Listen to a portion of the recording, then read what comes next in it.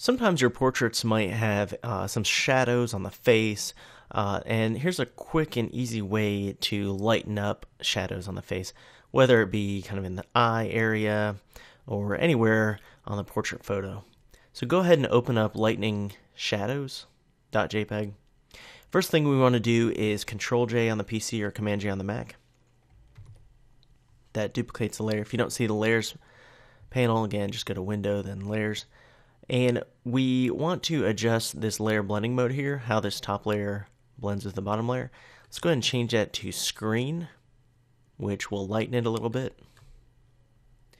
And we don't want to lighten the entire photo, just certain areas where there might be a shadow. It's going to look a little bit fake at first, but then we'll fix that. I'll show you how.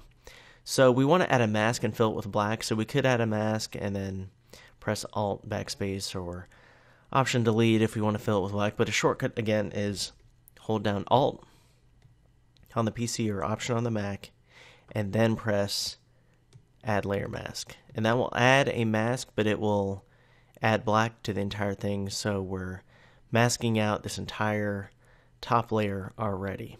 We want to paint white in it in some areas for it to show through from the bottom layer, so that screening effect will only apply really where we paint, because then both layers will be visible in those areas. So make sure your foreground color is set to white and choose a nice soft edge brush.